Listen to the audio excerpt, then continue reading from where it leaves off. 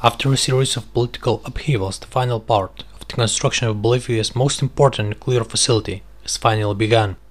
The Center of Nuclear Research and Technology is being created with the cooperation of Rosatom. So what exactly will this facility give to Bolivia? The Center for Nuclear Research and Technology, CNRT, in Bolivia is also an important experimental project for Rosatom, the first scientific nuclear center abroad, built recently, and the structure is truly unique, as construction taking place at an altitude of 4,000 meters.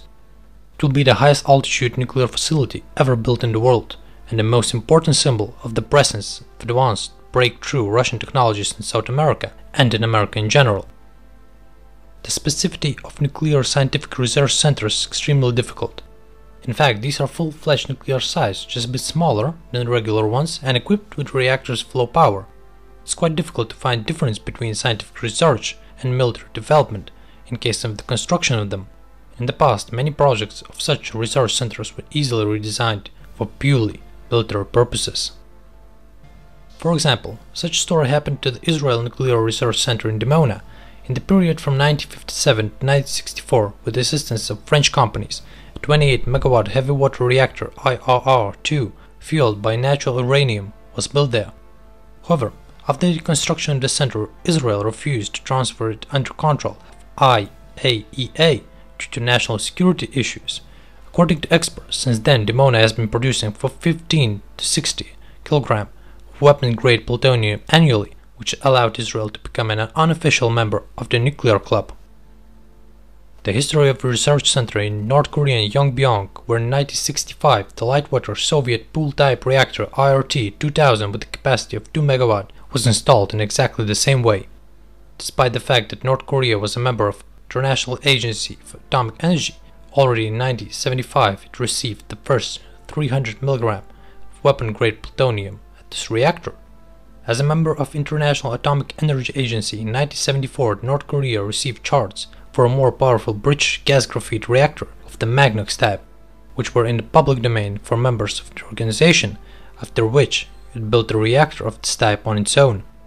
As a result, by the beginning of the 90s, North Korea had more than 100 kilograms of weapon-grade plutonium at its disposal. That is what allowed North Korea to conduct the first nuclear test in 2006 and officially announce its entry into the nuclear club.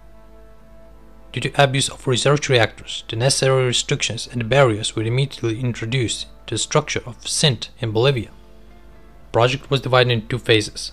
First of them included preclinical cyclotron radiopharmacological complex and a multipurpose radiation center. These two objects work with ready-made sources of penetrating radiation, particle acceleration, and radioactive isotopes.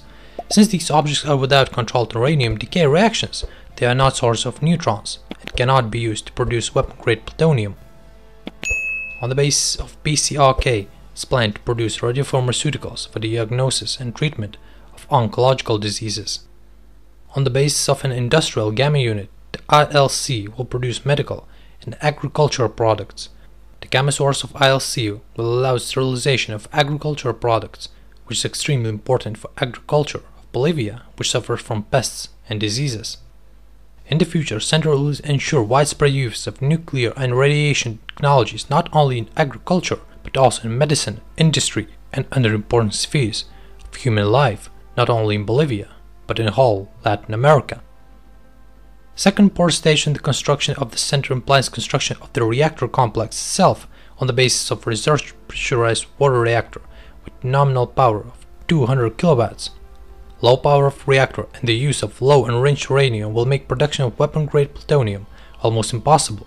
Moreover, spent fuel from this reactor will be stored under control of International Agency of Atomic Energy.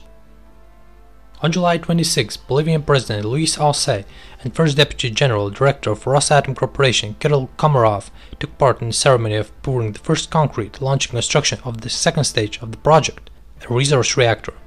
This is our first such major project in Latin America, and we are doing everything possible for its successful implementation. Despite all the difficulties, Russia will fully comply with all contractual obligations, said Komarov. So what are those difficulties? Scheduled launch of CNT assumed that the first stage of the complex will be able to start its operations in August 2019 and the research reactor would be launched a year later, in summer of 2020. So, what happened? In October 2019, anti-government protests took place in Bolivia. Protesters blamed authorities for electoral fraud that was won by President Evo Morales. Under pressure by the military, Morales cancelled the election results and left Bolivia. As a result, a pro-American government came into power, headed by the Vice Speaker of Bolivian Parliament, Janine Agnes.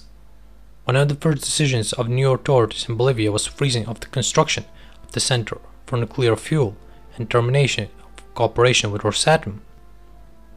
A year later, an early general election was held in Bolivia, which unexpectedly for government of Janine Agnes was won by supporters of Evo Morales and Movement to Socialism Party. Luis Arce received 55% of votes in the first round and his party members received 73 out of 130 seats in the House of Representatives and 21 out of 36 seats in the Senate. Such a crushing defeat for rebels was fatal for them. Already in March 2021, Agnes and a number of supporters were arrested on charges of 2019 coup against President Evo Morales. Now all of them are under investigation and awaiting trial.